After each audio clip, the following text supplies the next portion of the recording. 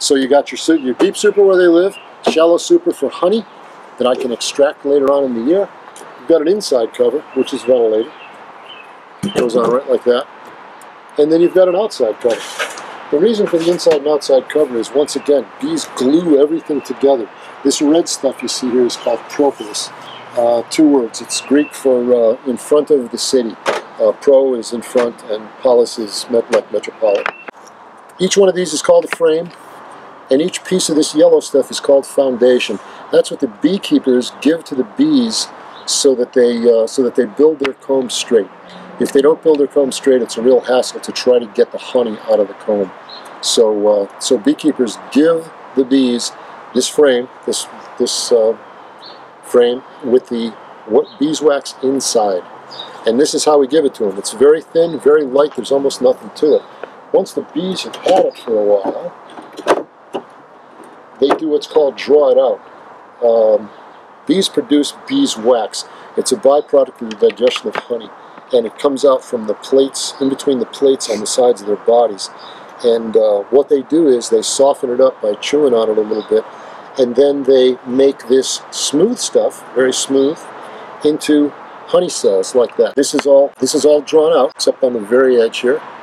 And this is all drawn out and filled full of honey, and then capped over on top. That's perfectly good honey right there. Probably delicious honey right there. They build a pattern. When they do it, they build a pattern. It's kind of a spherical thing.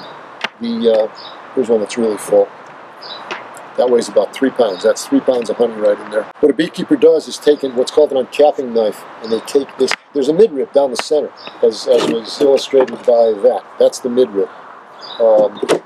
There are cells on either side, and what a beekeeper does when he wants to harvest this honey is to take a heated beveled uncapping knife and scrape off the very tops of these cells, and then each one of these frames goes into a big centrifuge, and the honey is centrifugally forced out. So, let's see what else we got here. When they build their pattern, what they do is the surplus honey is on the very outside because it doesn't have to be kept warm. As far as the inside is concerned, the very center is what's called the brood chamber, and it's spherical, so it's bigger on the frames in the middle, and it gets smaller as it goes out. Now what we've got here is all this is capped honey, beautiful. It weighs about 4 pounds or so. Same thing on this side, but on this side what we start to see is the brood pattern. In other words, now once again, this is the box where the bees live, and on the outside they keep the honey. So that's all. This is all honey on the outside. Right in the middle here, though, is where the queen lays the eggs and the baby bees are raised. That's why they're empty. The brown is what's called pollen stain. They walk across the stuff with pollen on their feet, and that's what kind of stains it a little bit. It takes about 10 pounds of either honey or sugar water to produce 1 pound of beeswax, and that is a brand new colony, so they are trying to draw out the foundation.